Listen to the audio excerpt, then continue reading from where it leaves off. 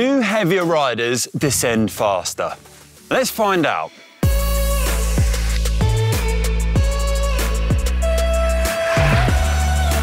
Kind of feel like an out of control snowball. Seeing as we happen to be stood at the bottom of a big descent, conveniently with a 25 kilo weight vest, we thought we might do a little experiment. Find out. Because I think I'm going to descend much faster when I'm heavier. I remember loading my pockets with bottles when I was racing, and it felt like I'd absolutely whizzed down those mountains as a result.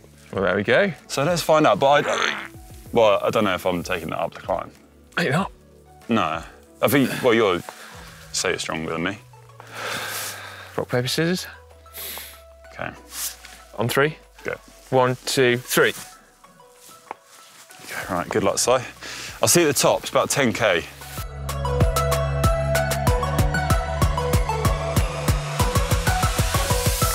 The science we all learnt is that in a vacuum, objects drop at the same speed due to the same gravitational acceleration.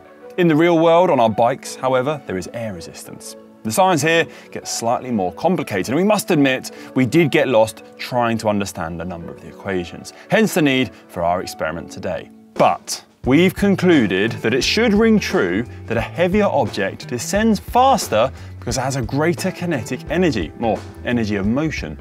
Kinetic energy is equal to half of the object's mass multiplied by the velocity squared.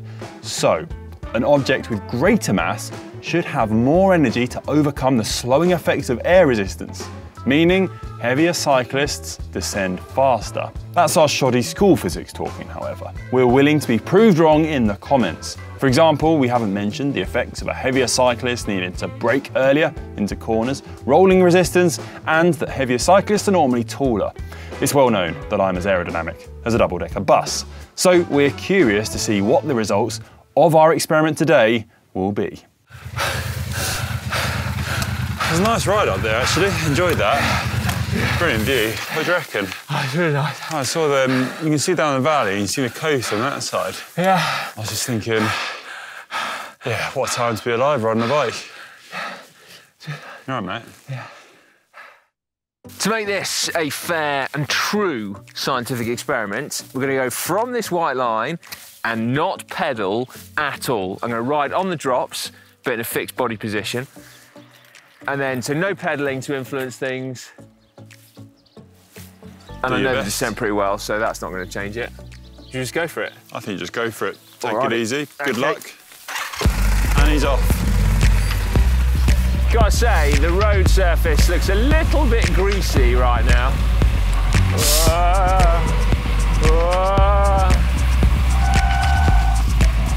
I definitely feel like I'm coming into corners with a bit more pace. Okay, getting towards the end of the run now. And I'm going to stop it before I get to... There we go. Woo. I actually did feel like I was going quicker that time. It's definitely harder to decelerate coming into corners. And you kind of just feel like you get a little bit more momentum. So I am genuinely really interested to know the answer here. Oh, I'll go back up again.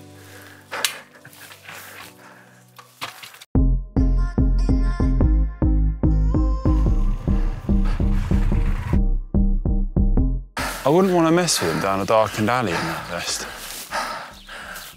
Especially with that face on him, it's like he's had quite a tough time getting over that hill. Okay. You all right? How was the second run up with the vest on? Really good. Bit out of breath. I'll give him a minute. Given that we've been riding that descent quite a bit already this week, it did feel like I was going quicker. Feels quicker, I think. It felt like I had more inertia, more momentum. So it meant it was quite unnerving going into corners because you know, you got to brake harder. But then it just felt like I was picking up speed. So I don't know, what are you going to do first, weight or non-weight? Well, I think I'll go without the weights to get my benchmarking, because that means I don't have to ride up the hill with it on my back. Okay. Because I can come up and you've already brought it up for me. So, yeah, I'll do mine second. Get a benchmark time, come back up nice and light, descend down.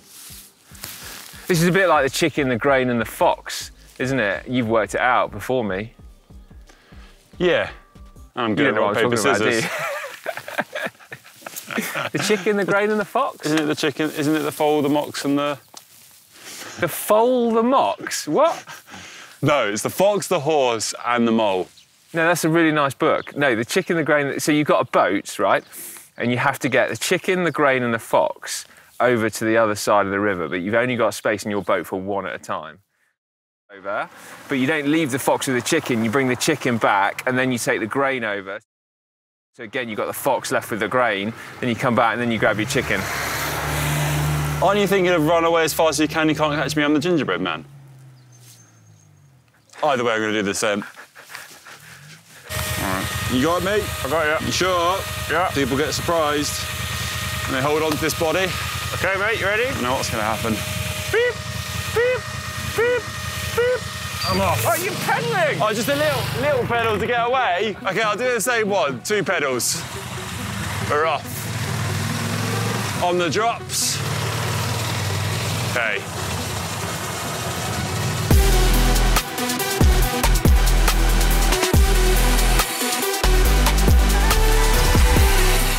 Right, that was the first run done without the weighted vest. Rather wisely, I've decided to do my first run without the vest. Now back up, nice and light. See what happens. I do have a feeling that the vest will be faster. There's a few bends there where I feel like I could have picked up more speed. But I'm curious. Back up to find out. It must have been quite hard riding up this with the weighted vest on.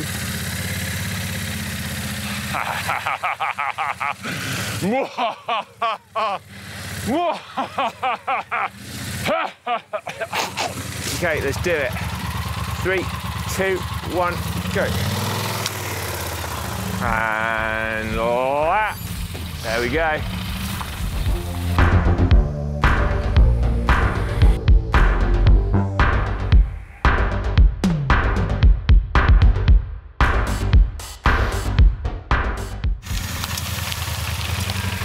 Wow, that was pretty interesting actually, it's got to be said.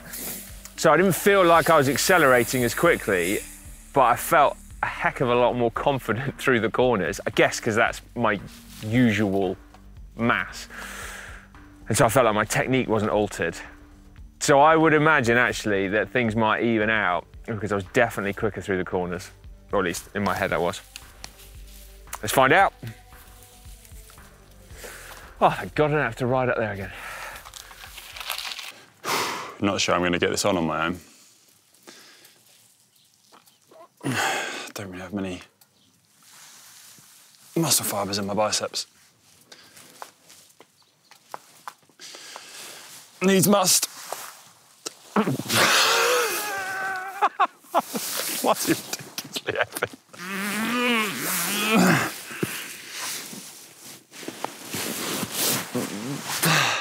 How did he get this on? Right, I have to do a shuffle.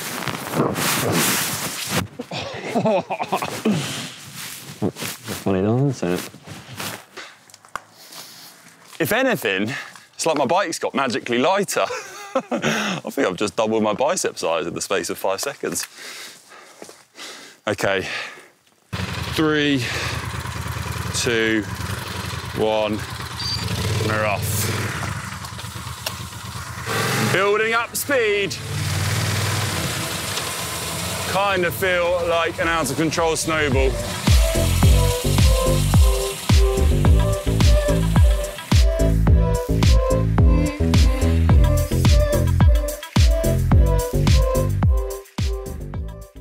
I'm really intrigued. Okay, I've got my results, so you got your results. I've got my results. Go on, you go first. Okay, so with the weighted vest, which was 25 kilos, solid amount, I was only 1 second faster. But my max speed was 4 kilometers an hour faster. Well, interesting that you say that. I know mine. Okay, now. So tell me your results. Well, it's really interesting, right? Mine's the opposite. I was 1 second faster when I was lighter. Really? Yeah, so I wasn't as fast. My max speed was 0.3 k an hour slower, but I was a second quicker over that segment. And I was talking to the viewers at the bottom, and I said that I felt like I was faster through the corners because perhaps I was at my normal body weight and therefore I could get my technique right. I was more confident because I wasn't having to brake as hard for the corners and it wasn't messing me up at all. That's really interesting. But I felt like I was slower through corners and then way quicker when I was just letting it roll. Yeah, I was definitely quicker when I just let it roll, and that's showing in my max speed. But still, I felt I was fast through the corners because I could feather the brakes, and then just when I let them go, I just felt that momentum build up again. But I mean, it was only a second in the difference, so there wasn't much in it. Do you know what, right? The fact that this tallies up with the actual physics is perhaps not a surprise, but what is weird is how people's perceptions vary. Ultimately, I guess it comes down to the fact that, as you mentioned Piddcock earlier, a very light rider, but the world's best road descender at the moment, self-proclaimed, in fact. And so I figure it's kind of what you get used to, right? Yeah. So it's a level playing field. What makes you a fast descender or a slow descender is about your technique and your brain. That is true. And perhaps I'm relating my experiences to that of a race. So I remember being able to load up with bottles, as I said, and being super heavy. But on those long descents, you're on a totally closed road, you have some real long stretches, and you could build up, I think, a higher terminal velocity, which got you back to the bumps quicker. So theoretically, heavier riders could be faster descenders. Heavy riders definitely could, couldn't they? I mean, it's something for us big guys and girls to shout about. It is, absolutely it is, yeah. Right then, let us know your thoughts in the comment section down below. Do our results, which are, well, fairly inconclusive, / conclusive, depending on which way you want to spin it, does it tally up with what you perceive to be true in the real world? Yeah, let us know in the comments. Interested to hear your thoughts. And as always, thanks for watching. We are now going to continue our ride. We've got a bit of a hill to get over, and Si said he'll take the weighted vest home. No, mate, you said 30k to get back to the hotel. I said, if I lug it up and down the climb, you're going to take it back. I don't remember saying that. Should we rock, paper, scissors for it?